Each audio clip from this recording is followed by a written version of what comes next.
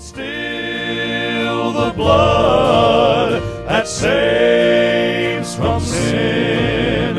It's still the blood that cleanses within.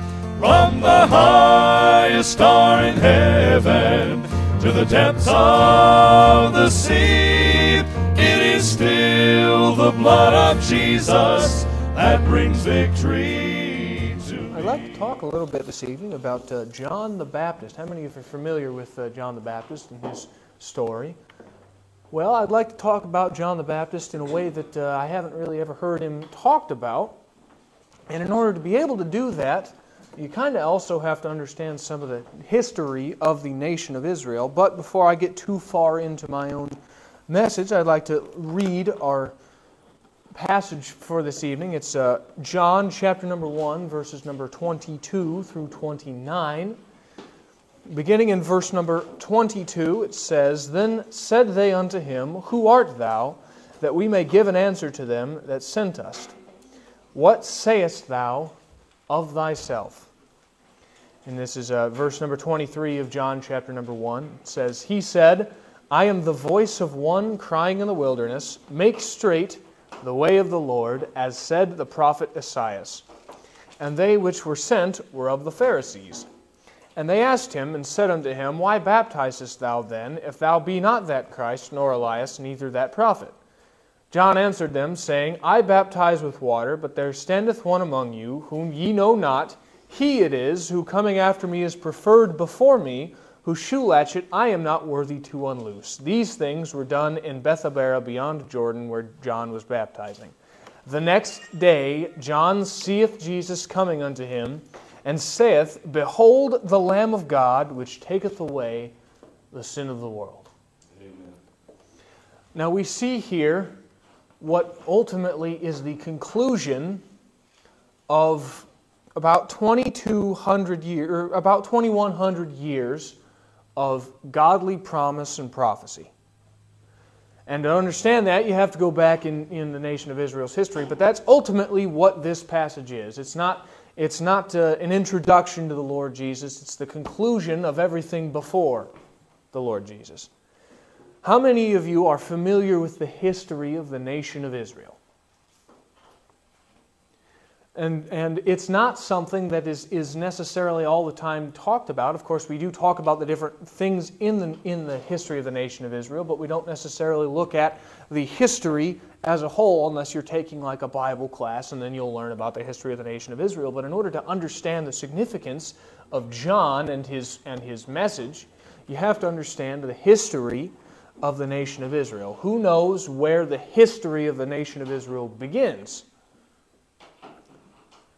The nation of Israel's history begins with a promise made in Genesis chapter number 15, which of course if you were here on Sunday morning, my dad preached out of Genesis chapter number 15, but God makes a promise in Genesis 15 that He would make Abraham's seed a great nation, and through his seed might all nations be saved. Of course, we know from Galatians chapter number 3 that the Lord Jesus Christ is the seed specifically mentioned in Genesis 15, because it says in Galatians chapter number 3 and verse number, if I've flipped past it, 3, I have lost my page. 3:16, now to Abraham and his seed were the promises made. He saith not, and to seeds as of many, but as of one, and to thy seed, which is Christ. But all the way back in Genesis 15, God makes a promise to Abraham. Of course, at this time he's Abram, but He makes a promise to Abraham that He will make of Abraham's seed a great nation. And from that promise of not only a great nation, but of the Redeemer, because that's ultimately what the promise was for the Redeemer, from that promise, all the way until the time of John, in John chapter number 1, you see faith toward the promise of a Redeemer. Of course, we know from Romans chapter number 4 and verse number 3, for what saith the Scripture, Abraham believed God, and his faith, and it was counted unto him for righteousness. His faith was counted unto Abraham for righteousness. It wasn't his actions, it wasn't what he did that made him righteous before God. It was his faith. So even though you have the sacrificial system given to Moses, it still required faith. What was the number one problem that the nation of Israel consistently had? It was a lack of faith in God. From the time of Moses, where they all were faithless when they sent spies through Kadesh Barnea into the promised land, and they came back with a faithless report, and the nation of Israel was faithless to believe the good report of Caleb and Joshua. So there was a lack of faith then. When they finally went into the land as promised, they did not have the faith to complete the commandment of God and drive out the inhabitants of the land. From the time of the judges, as soon as one judge died, they would immediately reject God and go follow after the Canaanite gods. There was lack of faith there. Saul, the first king of Israel, had a lack of faith because he was a man king. He had faith in his own abilities, and he lacked the faith in God to lead the country. And David, of course, had faith in God, but he had lapses in his own faith because he wanted things in his own strength, like his sin with Bathsheba. Solomon had faith in God at the beginning of his reign, but at the end of his reign, he went after other false gods because of the strange wives that he had. That's not strange in the terms of they were weird. It's strange in the terms of they were not godly people. They were not Israelite women. He had strange wives, and because he had strange wives, he went out after false gods, and the result is that after the reign of King Solomon, the nation of Israel split into the northern 10 tribes, the nation of Israel, and the southern 2 tribes, the nation of Judah. It's interesting to note that the 10 northern tribes that split off were the 10 tribes from whom the spies, all the way back in Exodus, that where all the spies were from that gave ill reports were from those northern 10 tribes, and Caleb and Joshua were from the tribes of Judah and Benjamin, which were the 2 good report tribes, and that became the later nation of Judah. It's interesting to note. So you have the nation of Judah, which had mostly faithless but occasionally faithful kings, and then you had the nation of Israel, who had complete faithless kings, and throughout their history, both nations struggled with faith in God. And ultimately, the result is that in 722 BC, the nation of Israel was destroyed and carried off into captivity by the Assyrians, and in 586 BC, the nation of Judah was destroyed and carried off into captivity by the Babylonians. Now, I say all that to say this: after the return to Jerusalem from Babylonian and then Persian captivity from the remnants of the nation of Judah, they knew that the reason why they had been destroyed in the first place was because a lack of a faith in God. And so they very stringently, they very strictly went and tried to have a system that promoted faith in their one God. And that ultimately is what gave rise to the Pharisees. Who were the Pharisees? We see them mentioned in the New Testament all the time. The Pharisees were the religious leaders of the nation, of the people in Jerusalem and Israel after the remnant's return. Here's the thing.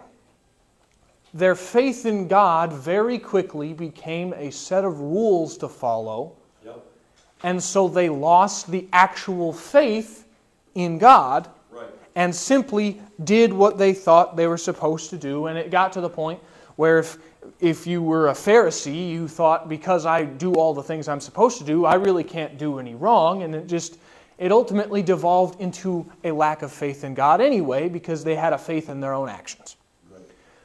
Along comes John the Baptist. Now this is 400 or so years after the last prophet of Israel or Judah has died. There has not been a prophet of God for all this time, and here comes John the Baptist. And John the Baptist is the last prophet of the faith in the promise of the Redeemer. Because without John the Baptist, without the Redeemer being present, they all had the faith in the promise of the Redeemer. So what made John the Baptist different from even the other faithful Jews of the day who were practicing Jews, who had the faith in the promise of the Redeemer? John the Baptist didn't just have faith in the promise, he looked forward to the appearance of the Redeemer. And he proclaimed that the Redeemer is coming. So even though he didn't know when that was going to happen, even though he didn't know who it was going to be, he still had the faith to go forward with God and to go forward in faith. And what we see at the bank of the Jordan River is that the fulfillment of that promise is finally realized by John the Baptist. Every single prophet leading up to John lived by faith in this promise of a Redeemer. They all foretold it. None of them saw it this side of heaven, except John the Baptist. But had they not had the faith in the promise, there wouldn't have been the lineage of faithful people to result in people like John the Baptist, who were the voice crying in the wilderness, saying, "Make straight the way of the Lord." Had there not been people who were willing to have faith in something that they couldn't see, we wouldn't have John able to see what he had faith in. Because Hebrews 12:2 says, "Looking unto Jesus, the author and finisher of our faith, who for the joy that was set before him endured the cross, despising the shame, and is set down at the right hand of the Father." Even the Pharisees knew of the promise of the Redeemer, but they only looked to the author of the promise. God, the author of the promise, made that promise in Genesis 15. Jesus Christ was the fulfillment of that promise in John 1. John the Baptist was the only one looking for the fulfillment of the promise. There are too many Christians today who have the author of their faith but are not looking forward to the finisher. If we walk with just the author, we never actually progress forward. It's really hard to go forward if you're looking straight up. But if you go forward in faith, looking unto Jesus, the author and finisher of our faith, you can go through with God. There's an old hymn. It's not in our Redback hymnal, but it's commonly sung at the Crown College. It's "Go Through with God." It says, "The call of God, it is so clear, but friendship's call and home is dear. How lonely was the road he trod, or wilt thou not go through with God? Go through with God, thy vows to pay, thy life upon the altar lay. The Holy Ghost will do the rest, and bring to thee God's very best." What is the difference between the modern Christian and the ancient Hebrew in terms of our faith? The difference is that the sacrifice of the Lord Jesus Christ meant that the Holy Spirit no longer was separate from the people who were faithful. Because the reason why the Israelites had the complex tabernacle structure, they had the complex temple structure, is because in the Holy of Holies, that is where the Spirit of God dwelled. And if they wanted to go forward with God, they had to physically pick up a tent and move it. The Bible says that you are the temple of God. That's not just to say, oh, take care of it. That's to say that the Holy Spirit, which once indwelt the literal temple, because of the sacrifice of the Lord Jesus Christ, now indwells you. And you can go forward with God because God already indwells you. You don't have to pick up a tent. You just have to pick up your feet. And sometimes picking up your feet means you have to go stand out in a dirty, smelly, stinky Jordan River that's really cold, even though you don't know why, because one day your faith will be sight. And the Lord will come down the riverbank and you'll be able to see what it all was for. But you can't have the blessing of your faith being sight if you don't have the faith to go forward in it. How many of you have ever watched a a TV show that was a series that consistently came out with new episodes that built on each other. Whenever a new episode came out, you would watch it, correct? Even though you didn't know when the show would end, you still watched the next episode. How would it affect your relationship with that show, your ability to understand what the show meant, if you just watched the same episode 17 times instead of watching all the new episodes that came out? That's what a lot of Christians do. They get to one spot with God, they say, this is pretty nice, this is all I'm going to do, and I'm not going to move forward. They get to one solitary spot, and they connect with their author, and they do absolutely nothing with the finisher. Because a lot of Christians get comfortable. God doesn't want us to be comfortable. He wants us to be faithful, and He will provide the comforter. Right. When Peter stepped out on the boat, or out of the boat onto the Sea of Galilee, he could have stayed in the comfort and safety of the boat. But the safest place to be was standing on the water next to the Lord Jesus, because he didn't have to worry about sinking in the boat, because he was right next to the Lord. Now, the other interesting thing to notice about that specific instance in history is that Peter started to sink because he noticed all the things around him, got his eyes off the Lord.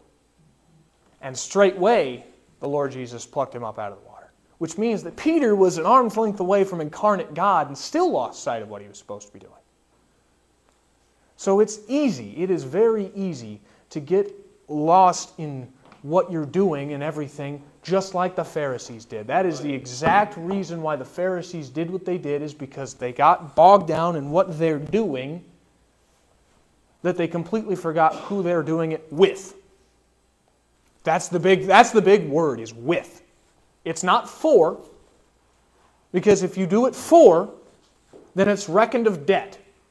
Because if you go back to Romans chapter number 4, it says in verse number 4, now to him that worketh is the reward not reckoned of grace, but of debt. But to him that worketh not, but believeth on him that justifieth the ungodly, his faith is counted for righteousness. Right. When you get to a point where you start thinking that you're doing things for God, then you're very, very close to completely getting away from what God wants you to do anyway. Because God doesn't want you to do things for Him. If He wanted things done, He would have done it Himself, because how good are we compared to God? Right. It's not about getting things done. It's about going with God. Jesus Christ didn't come to the earth so that He could immediately just forgive everybody of their sins. He wanted people to come unto Him. That was the whole point of His earthly ministry, is that if you draw nigh unto me, I will draw nigh unto you. Right. You have to go forward with God. You have to have the faith to go forward with God in order for your life to start having purpose. The purpose is not in the action. The purpose is not in the comfort. It's in the walk. You have to go forward with God. Go through with God. Thy vows to pay, thy life upon the altar lay. The Holy Ghost will do the rest and bring to you God's very best. Because if you don't have the faith to go through with God, then you're relying on your own strength. And ultimately, none of us are any strong at all. Samson learned that in a terrible way. That when he relied on his own strength, he very quickly lost it. And so he found that he was nothing without God. Right. John was nothing without God. When he said, "Behold the Lamb of God, which taketh away the sin of the world," it wasn't an introduction. It was the conclusion of his earthly ministry. He had nothing more to say, because his earthly ministry was to proclaim that the Lord Jesus was coming, and then the Lord Jesus was there. and there was nothing more to say because he did what he was instructed to do by God. He had the faith to go forward and do it, and he had the blessing to see it completed. Imagine being able to be in John's shoes, to have all that 2,100 years of knowledge of faith in the promise of the Redeemer, to see the faith become sight. They had faith in the promise of the Redeemer. We have faith in the presence of the Redeemer. The Redeemer has already come and propitiated for your sin, but He's still coming again. He's coming again. Right. That's the finisher of our faith, because He's coming again. He was the author of your faith at the cross, and by faith in that you can be made whole again. But He hasn't finished it yet. And we know that from Philippians chapter number 1 and verse number 6. It says, being confident of this very thing, that He which hath begun a good work in you will perform it until the day of Jesus Christ. He's begun a work in you. Now, you didn't start the work. Because if you started the work, then it wasn't of God. He has begun a work in you, but it doesn't say that He's finished it. It says He will perform it until the day of Jesus Christ. Right. He's coming, but He's not here yet. And so you can't know exactly what God has in store for you all the time. But let me ask you this. How many of you have ridden in a car or have driven a car that your headlights reach from here to your house? They do if you drive forward. You can't always see all the way to your destination. You can only have the faith to go the way that is illuminated before you. Thy word is a lamp unto my feet and a light unto my path. You know what those little lamps that psalm is referencing? You know what they were? They were little tiny clay pots, and all they had was just this little flame that came up off of the end of it. They actually had special shoes that they would sometimes wear where the pot would sit on the shoe. And all it was good for was illuminating your next step. All it was good for was showing you where to put your foot next. It wasn't going to tell you the rest of the path ahead. But you had the faith, you had to have the faith to step forward. Thy word is a lamp unto my feet and a light unto my path. It will reveal itself to you if you have the faith to go forward with God. If you don't understand what's going on in your life, take a step back and ask God to reveal it. Right. Take a step back and ask yourself, what is the next thing that I know that I have to do? And if you know what you have to do next, do it. It's that simple. It really is. If you know what you have to do next, do it and have the faith that God will reveal the step after that to you. Because He will. And when that step is revealed to you, do it. And move on to the next step. And the next step. And eventually you'll find that you've made it all the way to the destination that He originally intended for you. It's not always easy to do. It's not always easy to see where the next step is. But if you have the faith to go through with God as John did, then God will have the faith to walk with you and show you where He wants you to go. Amen. It's still the blood that saves from sin. It's still the blood that cleanses within. From the highest star in heaven to the depths of the sea, it is still the blood of Jesus that brings victory.